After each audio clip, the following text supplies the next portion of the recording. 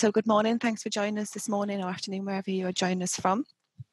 This is our third webinar in the second series, and it's on climate change adaptation. My name is Natalie Groves, and I'm a marketing executive here at Cundall. So as I said, this is our second series now during lockdown, or if you're kind of coming out of lockdown. We hoped we might be back into some kind of normality, but it's been a great opportunity, these webinars, for us to share our expertise, share what we've been learning, and also continue to learn from everyone who's been on the call, who's been asking questions and driving some really good discussions. So as we kick off this webinar, please feel free to ask questions throughout. You should have a chat function or question and answer box at the bottom. So just send them through and we'll pick them up on the way.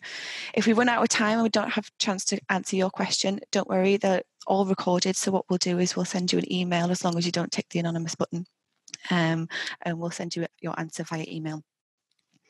The webinar will last about half an hour, and the guys have got quite a lot to cram into that time. It is being recorded, so it'll be available on YouTube once this is over, hopefully by tomorrow. So if you do have to log out or want to share it with your colleagues, then please feel free to do that. So on to our speakers. Today we've got James Spears and David Brownstein. So David is a senior engineer in our sustainability team, and he's got just shy of 10 years experience. He specialises in strategies for both climate change mitigation and adaptation. James is a geotechnical engineer by trade, but leads the climate change adaptation strategy within Cundall. He also sits on the Institute of Civil Engineers Working Group, developing their sustainability roadmap. So I shall now hand over to Dave. Good morning. Thank you, Natalie. That's great. Hope everyone is well. Yeah, my name's Dave. So I'll be taking you through the first half of the webinar, giving you an overview of what climate change impacts we can expect to see, some of the risks that this poses for the built environment, and what you can do to adapt to these risks before I hand over to James to give you an engineer's perspective on all of that. So we're Cundall. We're a multidisciplinary engineering consultancy established in 1976, so over 40 years ago.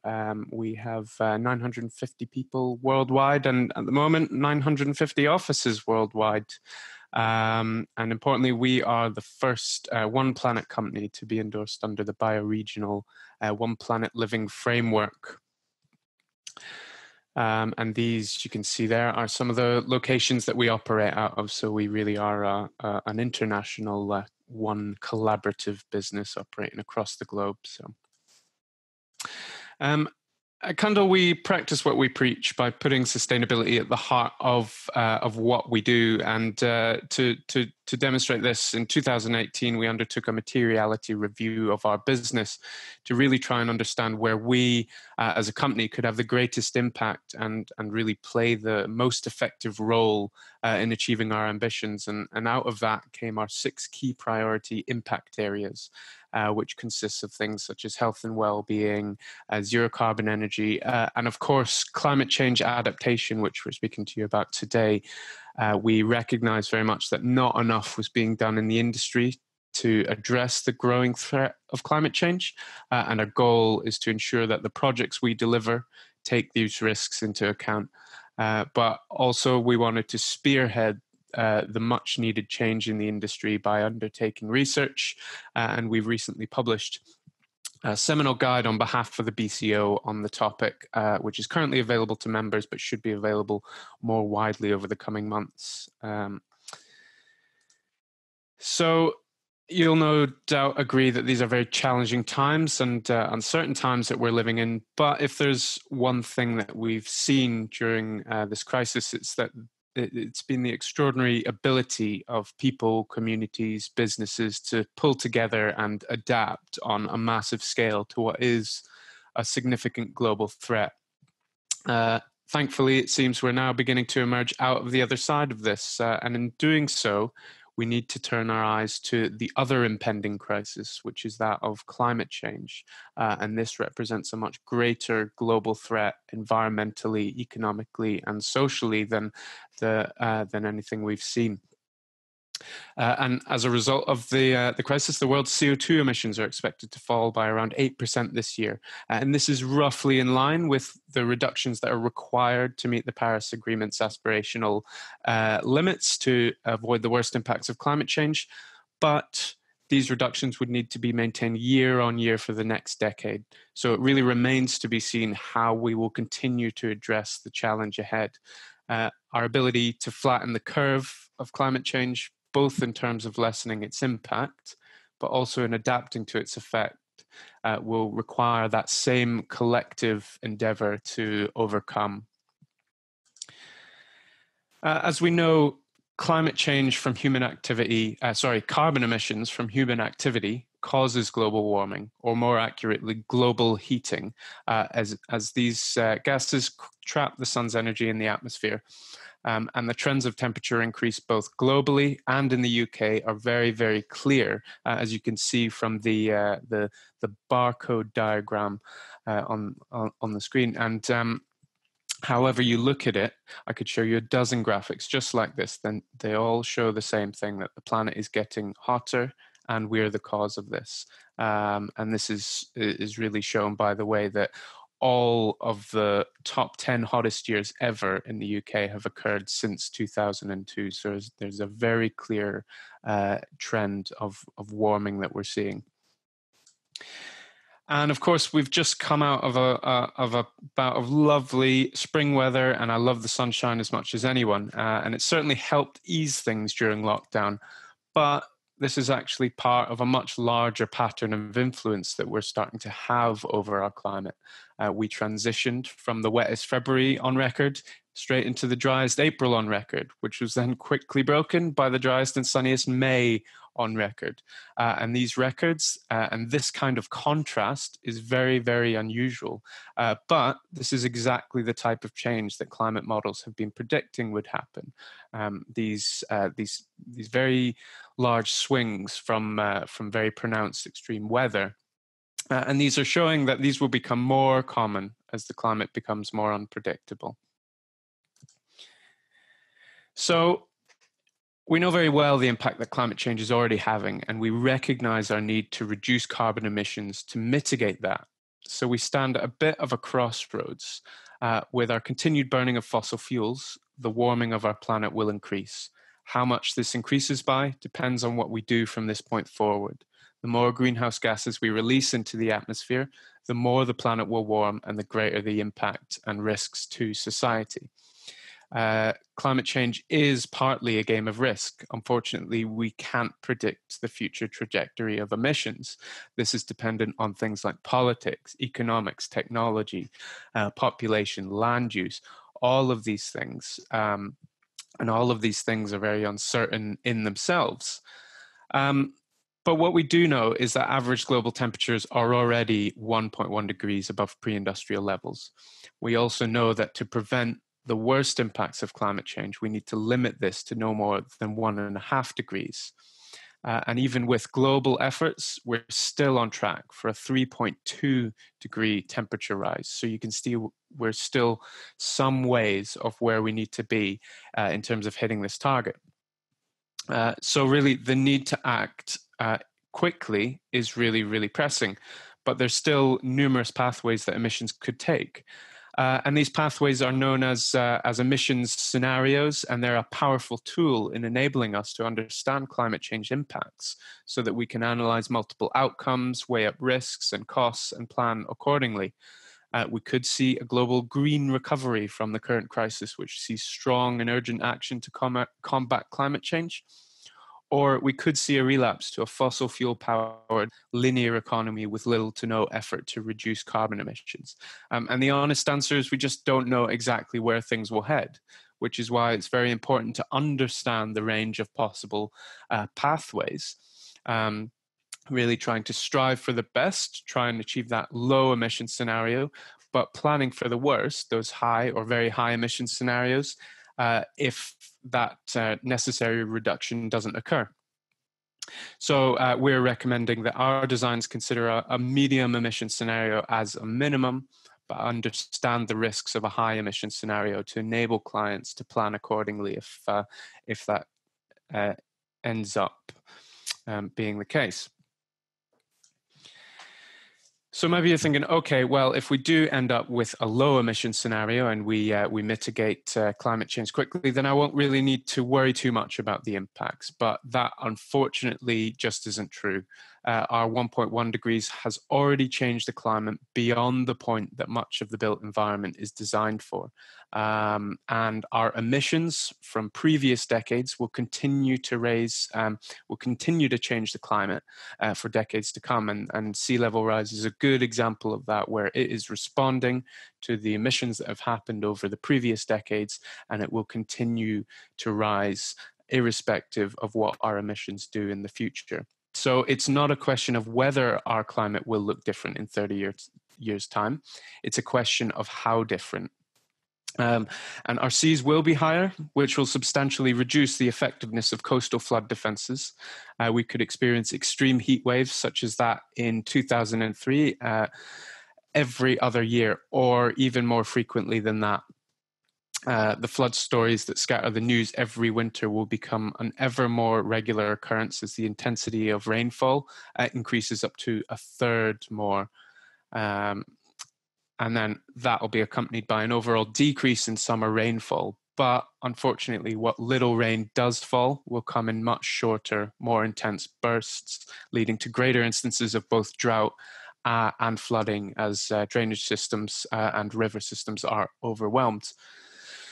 And bearing in mind that at this point, the building you've just constructed is only halfway through its design life, and the picture for the other half of the century is far, far worse as runaway climate change further accelerates. So that is why mitigation is so important, but also adaptation to the damage that has already been done and will continue to be done in the future.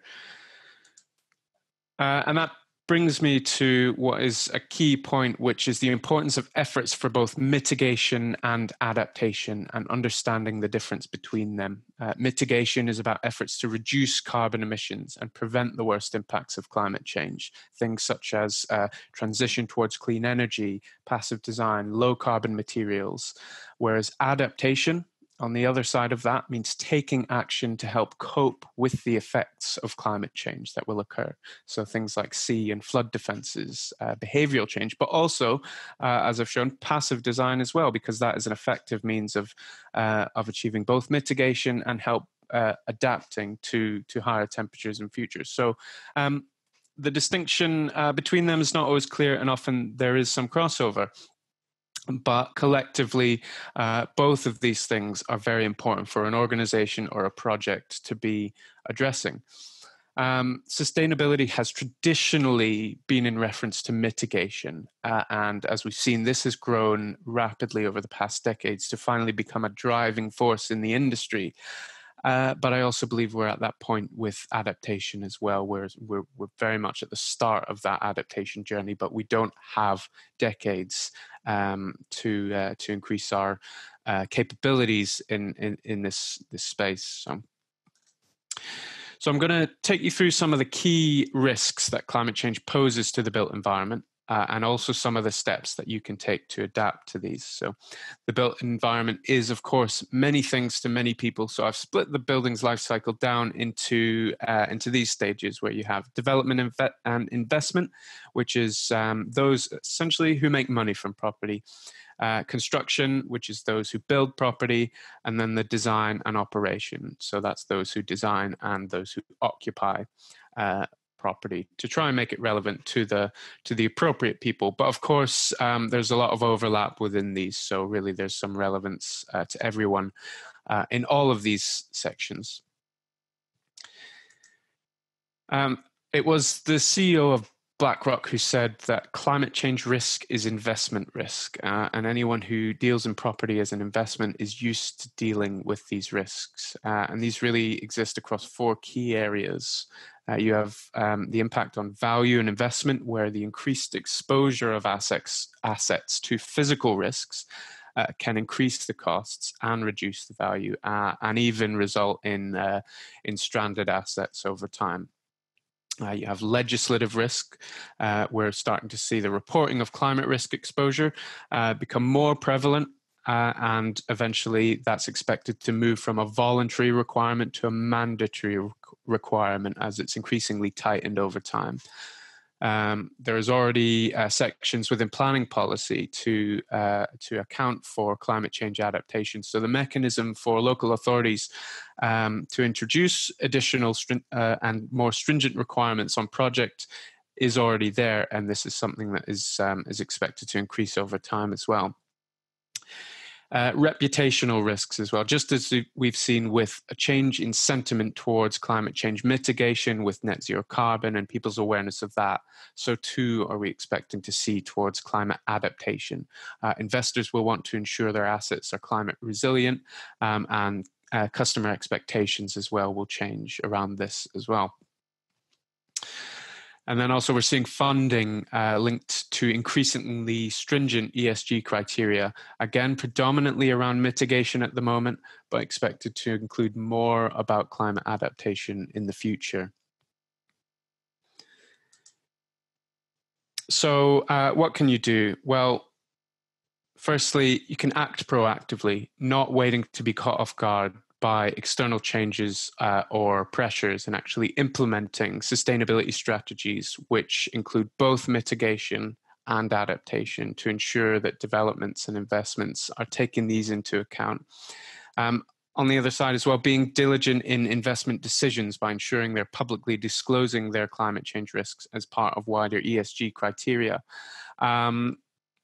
And understanding and disclosing the risks to your own assets and ensuring they have a suitable adaptation and plan in place for coping with climate change as we see the effects increase. And there's a number of frameworks to enable this, such as TCFD, GRESB, and the CDP as well. So there are a few ways to actually disclose these risks. And then sustainability is a rapidly changing field, so it's only through effective horizon scanning and research that organizations can get a sense of what upcoming changes in things such as legislation, industry guidance, and stakeholder expectations might be. But often, one of the most effective means of adaptation are not necessarily at a building scale or an asset scale. They might be at a much wider city or regional scale. So engaging with policymakers on what resilience strategies they have in place could be effective in helping to protect your own portfolio. And a good example of this is the Thames barrier. So then it brings me to construction, and this is actually one of the most vulnerable sectors to climate change. It involves the assembly of thousands of materials from dozens of suppliers by hundreds of people, all while exposed to the mercy of the weather on site. Not only are there physical risks from the impact on site operations, operative welfare and safety, and the behavior of construction materials, but also from a significant reliance on overseas supply chains. And these international risks are thought to be an order of magnitude larger than domestic risks, because it exposes contractors not just to climate change happening in the UK, but happening all over the world. And there's a few good examples of global supply chains, particularly in car manufacturing, being disrupted due to events that have happened in Southeast Asia and other locations. So being resilient in construction, what that means is having climate-related risks clearly outlined in the contract. Often there are clauses which cover extreme weather and allocate risk to relevant parties. Climate change will alter this risk profile, so contractors need to be aware of their potentially increased exposure and ensure that this is dealt with contractually. Risks in the supply chain as well need to be understood as far upstream as possible to make sure that any areas where risks might be concentrated, for example, in certain geographical regions, which are more prone to disruption. And then efforts could be made to manage this by diversifying or having contingencies in place, or even switching to a potentially more localized supply chain if possible. Effective site preparation, which is important now, but will become more so things such as drainage, material storage, and proper welfare facilities become even more important, as does continually planning for extreme weather events to minimize the risks to disruptions as these events become more frequent and more severe.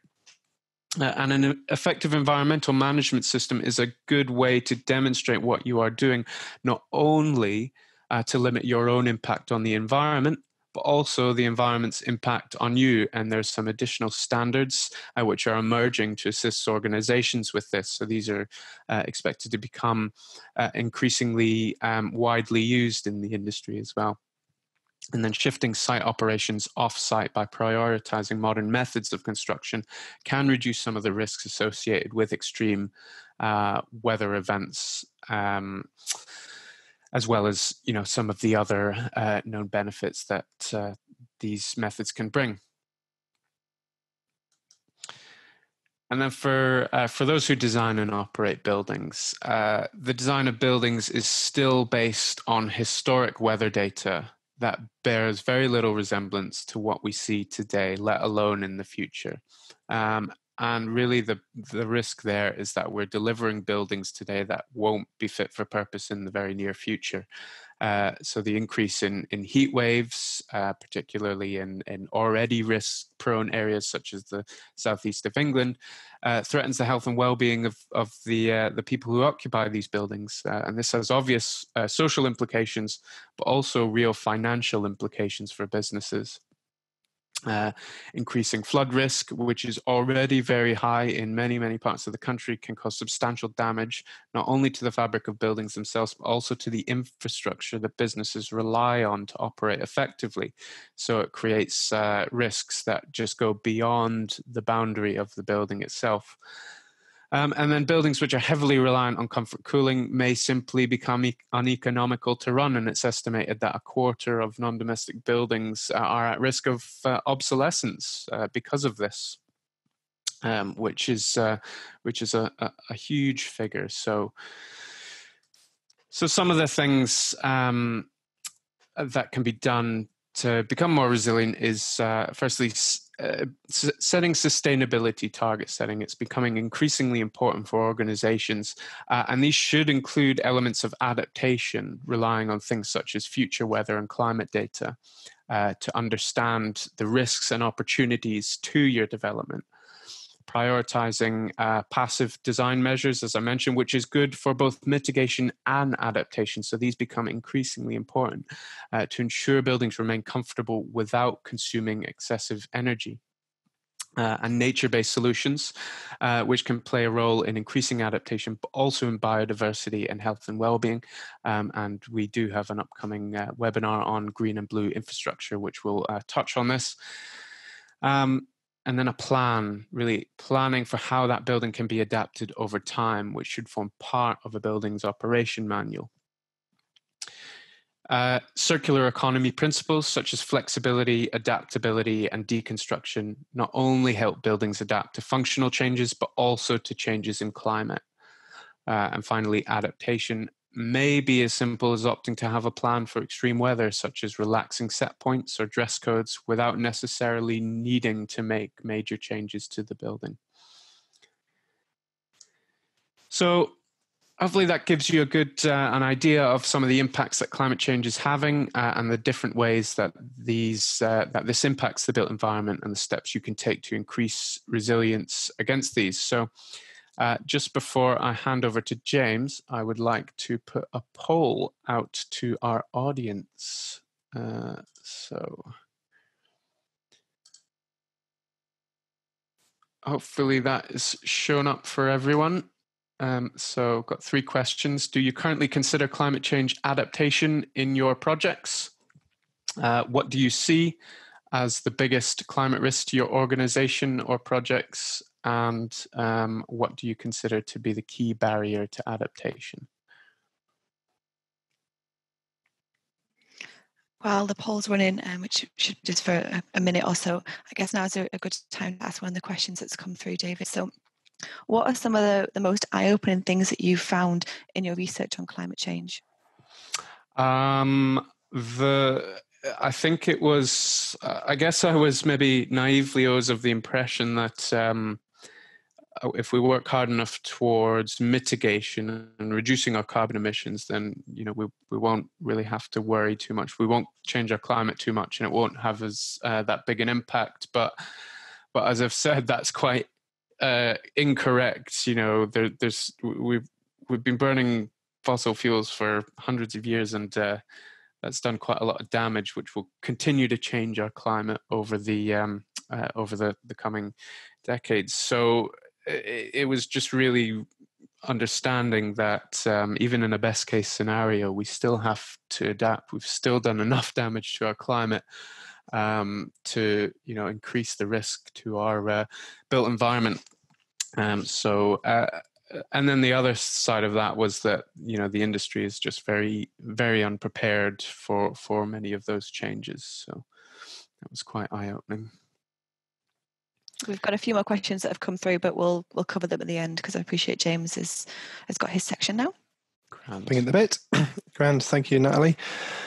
So I'm going to give you just a bit of an approach that how I look at things really as an engineer, designing and advising on projects. And the first thing to think about really is how realistic is everything that David's talked about. And an interesting example from earlier in the year was from Network Rail. We had a lot of flooding in Wales earlier in the year, as I'm sure everyone's aware of.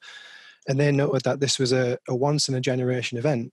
And it really isn't. Everything as David said is completely true. We've got to expect this sort of weather to be happening more and more regularly, and we need to prepare for it. And actually the Cabinet Office, every 4 years, they produce a national risk register for things that might affect the UK. The last one was 2017. And up in some of the highest risks we have there, various types of flooding, as well as heat waves as well, all things which are affected by climate change. And the eagle-eyed will spot this little thing up here, which is the severe risk of an influenza outbreak. So good job we were prepared for that one. And when I start to look at adaptation and how we should approach it, I tend to break it down into three different areas really. There's the obvious one of adapting to the future climate itself, the sort of impacts from weather changes we're going to see. But then I also need to think about how's regulation going to change? How is that going to affect what I might be designing, how it might be used, how it might need to be used in the future? Also, I need to think about future living. How do we want to live as a society? How might society change? And unless we think about all of these things together, we don't really have true resilience. It needs to be a holistic approach. Otherwise, we risk of putting all our money in one pot, so to speak, and it not really turning out. Now, if we go to the weather impacts first, which David's touched upon, I think for critical assets and infrastructure, we should really go for a high emissions scenario, a very high emissions scenario, and that's what the Environment Agency recommends in their latest climate tool from earlier in the year. And when we look at this 30 to 60 year period, which is kind of covering both when a lot of us will still be working, and when pretty much everything we design will still be within its design life, we have some huge impacts there.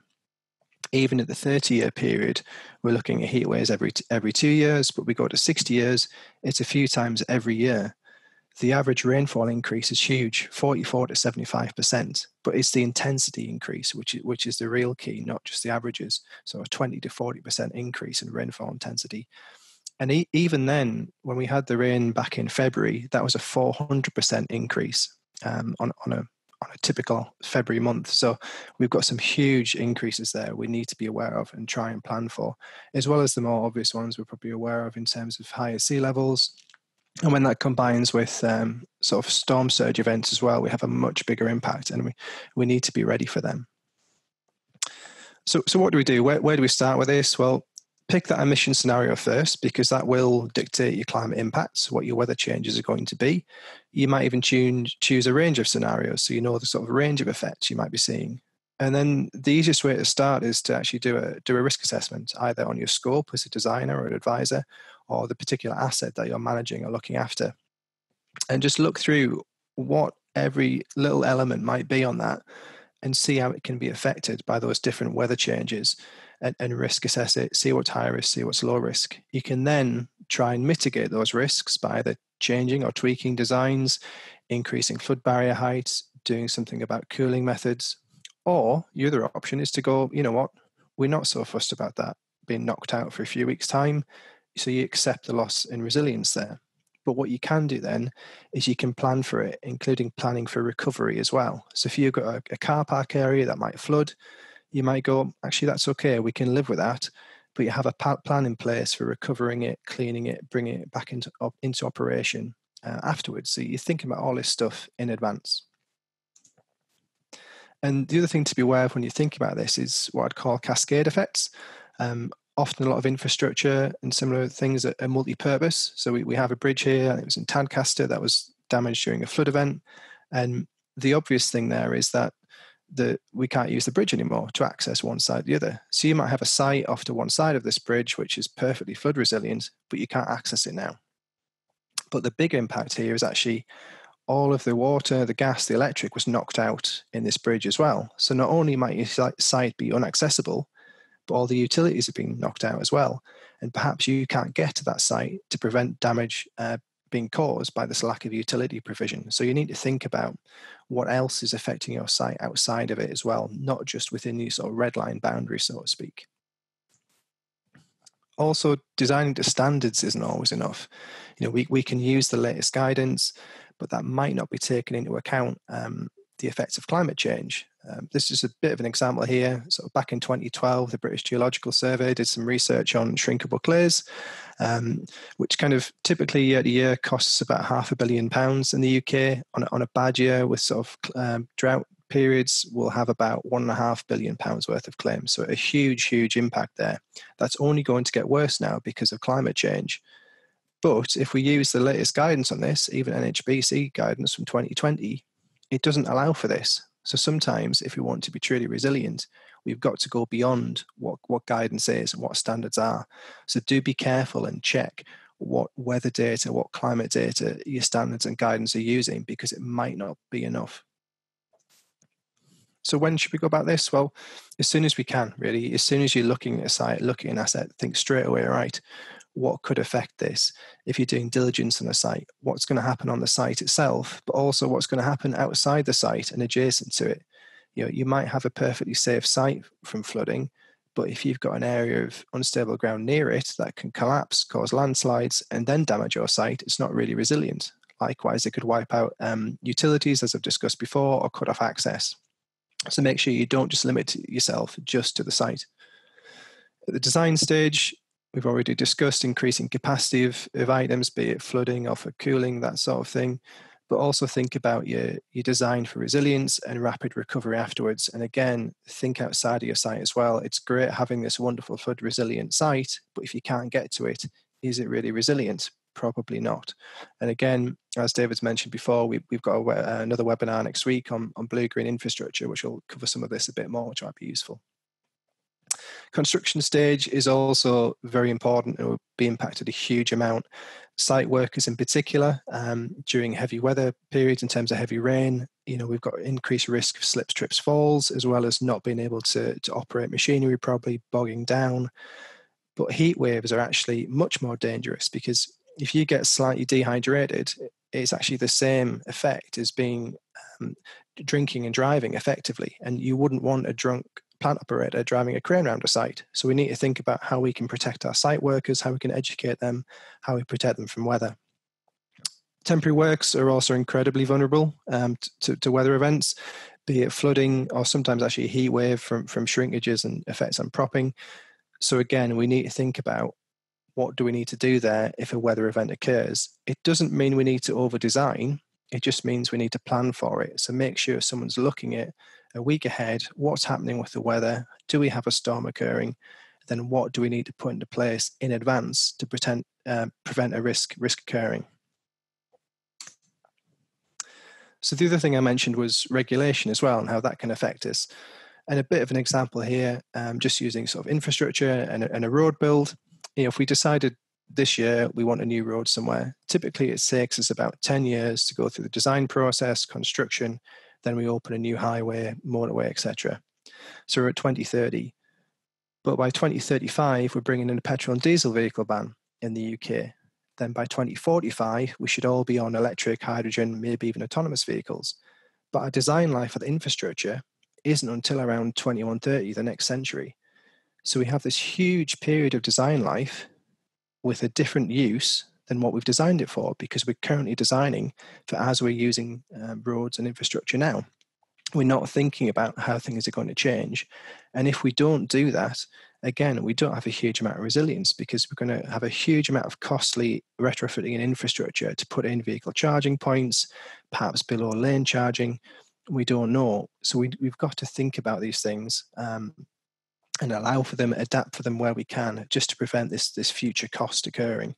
And again, a couple of weeks' time, we've got another webinar on active travel, which will go over some of this in a bit more detail, which might be interesting for you.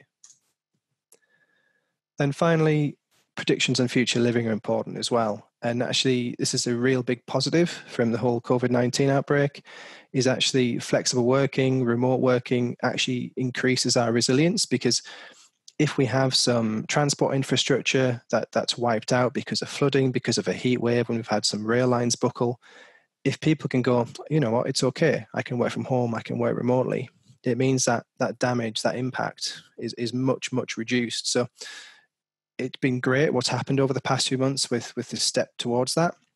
We've got to maintain it. And I think what we need to think about now is what else can we do remotely, which might help us as well.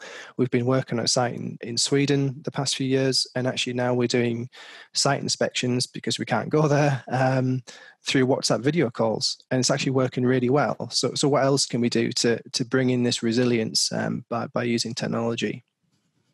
The other thing to think about, and this is a very difficult subject, is what's socially acceptable loss. We can't protect everything. Sometimes we do need to make a hard call and say, you know what, we can't afford, or we can't justify making that area resilient, fully adapting it. And actually, on the west coast of Wales, we have a town called Fairborn. And a few years ago, the local authority said, actually, we can't justify protecting this town from sea level rise. We just need to let it go. So we actually have climate refugees already in the UK, and this is only going to increase. And we can't all just accept the fact that we need to build concrete flood barriers everywhere. We don't really want to live in a built environment like that. And also that has a huge carbon footprint as well, which that's what caused the problem in the first place. So we've got to think very carefully around that. But the sooner we start to think about it, the less of an impact it'll have. So I'm going to pass back over to David again now, just quickly for a quick case study. Thanks, James. Yeah, I just thought I would take you through a case study of a recent project I was involved in here in the Midlands for a further education college. Low energy design was, always part of the brief, effectively, but as we went on in the process, I was able to challenge that to include for future climate scenarios, and I think it helped that I was sat in the middle of a sweltering meeting room in the middle of a heat wave with the client having this discussion. But I could see that the risks of the building not being designed to account for those future climate scenarios wasn't in the client's long-term interest. So what we were able to do really was together come up with some passive design measures, which were assisted both in the mitigation and adaptation side of things. So we looked very carefully at optimizing the glazing, making sure there wasn't too much glazing that was allowing too much heat into the building. The building used thermal mass as well, an effective passive means of reducing fluctuations in temperature, and then coupling that with a night purge strategy. So implementing those was able to deal with both the mitigation and the adaptation side of things. But when we did some further analysis on it, we could see still that some of the building was still at risk of overheating. So we were able to introduce some additional passive measures to increase resilience, and that included cross ventilation and also changes to the night purge routine. But what's important is that it was only through understanding that risk that we were able to address those effectively. And the client made the decision to implement these additional measures at the time the building was being designed, but that wasn't necessary. It isn't always necessary to adapt straight away. We could have allowed for provision to introduce these things further down the line if and when it became necessary, but it was just the choice on this project to introduce them then. So, and we did this with the SIBSI Future weather files, which are a good tool for looking at overheating in buildings.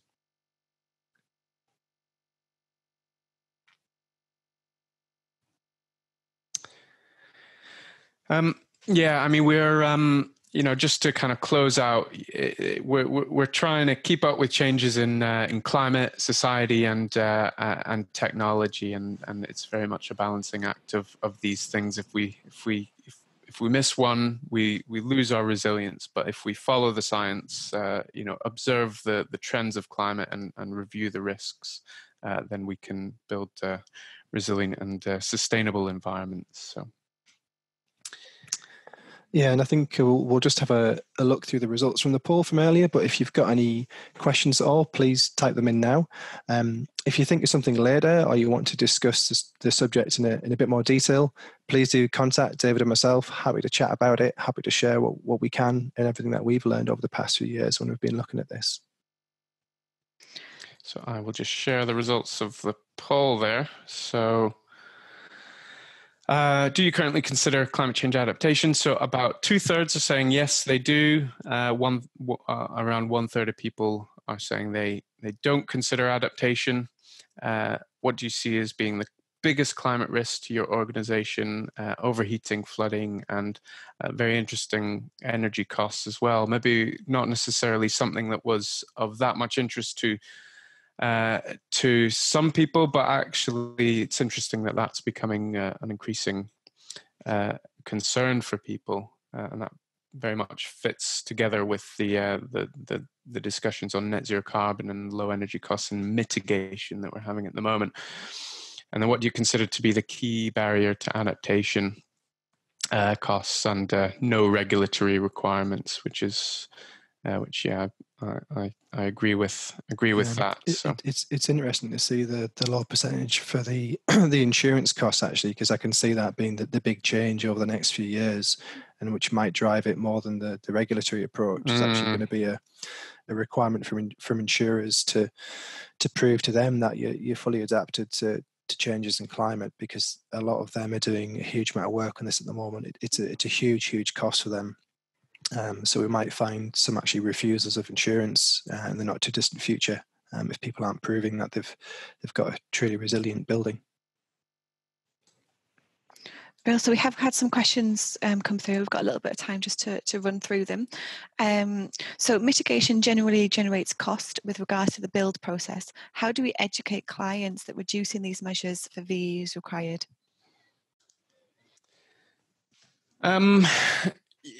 Well, I think firstly, the issue of cost is there may be a bit more upfront costs in terms of carrying out risk assessments, or sort of maybe increasing the scope of certain elements of the design to allow designers to understand the risks. But I think one of the important things is that you don't necessarily have to create a fortress of a building, as it were, that is fully adapted from day one.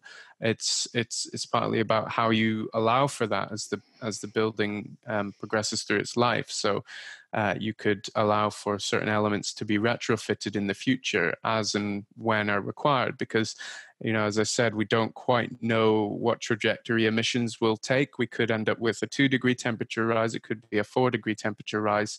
The responses to adapt to your building will probably be dependent on what that is. So by sort of having this adaptation plan, you can then implement these at the appropriate time. But and in doing so, you don't incur those costs. It's a bit about thinking about where your risks lie, really, and what you can afford to lose. Because say you're operating a shopping centre and you have a heat wave and you don't have a cooling strategy in place, and think about what footfall would you lose during that period? What will that cost you? That might be an acceptable cost compared to the how much it might cost you to adapt it, but it's a case of going through that process first and understanding it, and then you can see what's worth doing, what isn't. You're kind of risk assessing and doing a cost benefit analysis against all of this as well. Brilliant, thank you. Is there a standard methodology to measure climate risk? There are a handful depending on what area you're measuring climate risk. So the TCFD has some very good guidance and frameworks on measuring and disclosing climate risk in sort of more from an investment perspective. And then from an organizational perspective, there's emerging guidance in it's European or International Standard 14090, which is part of the ISO 14001 suite of documents. It's kind of, there is that document there that is a British standard now as well, but to be honest, it's very brief. It's not very user friendly, I would say. But in summary, it just says do a risk assessment. That's pretty much the entire 30-page document summarized. So it's not a great place to look for how you should go about something. I mean, by all means, read it. Hopefully, it'll get improved as things go on. But it's not brilliant. And just add, the ISO 14091 standard is going to build on that, and is supposed to add a bit more of a practical element to how you can do these risk assessments. So hopefully, that gives a bit more robustness in the methodology to use. I'm not sure if you've just answered this question. So what building design guides do you recommend for architects and engineers on adaptation and mitigation?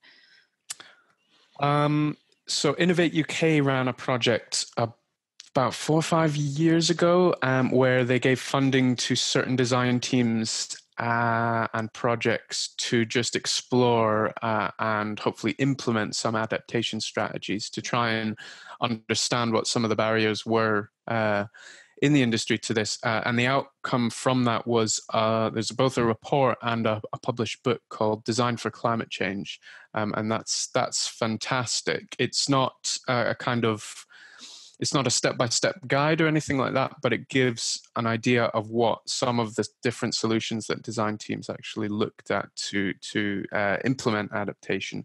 And that is very good. And shameless plug also, the report that I recently published for the British Council for Offices is very much meant to act as a guide as well for what types of things to look at. So I would say a good place to start as well is actually just to have a look through the UK climate projections reports, because they actually provide the basis for a lot of this, or likewise if you're in a different part of the world, looking at your local equivalent, because that'll give you an understanding there of what's actually going to change. Because we're not actually designing for anything new here. We design for flooding already. We design for overheating already.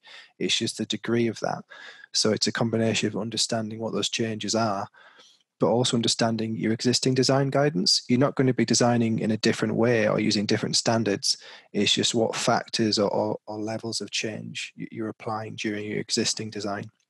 So again, as I mentioned before, you need to think about, what is that guidance you're using now? What does that use? Is it appropriate? Is it up to date? Perfect, thank you. I realise we're a couple of minutes over, so we have got a few more questions to answer. What we'll do is we'll send those answers via email, just so we don't take up any more of your time this afternoon. So I'll thank the speakers. So thanks, James and David, for your presentation this morning. As I said earlier, it will be going onto YouTube later in the week, so if you missed anything or would like to share it with your colleagues, then you can check it out there. And if you can just move to the next slide, we've got a few more webinars, as both James and David referred to, which will be coming up in the next couple of weeks. So if you've got any questions or would like to register, just have a look on our website, and you can find the links to that there. So thank you again to everybody for your time this morning and for joining us. Enjoy the rest of your day. Thank you very much, everyone. Thanks all. Thank you. You.